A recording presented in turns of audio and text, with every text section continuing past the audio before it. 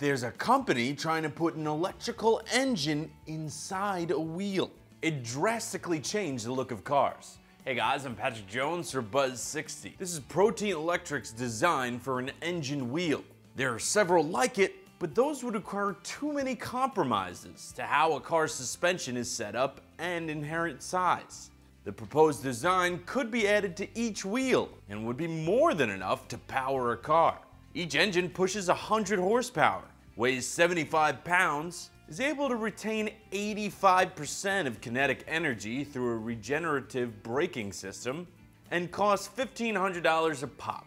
Protean Electric is about to start testing the system on roads in China, and if that goes well, they'll have to reinvest into research and development to figure out what they'll do with the billions they're about to make.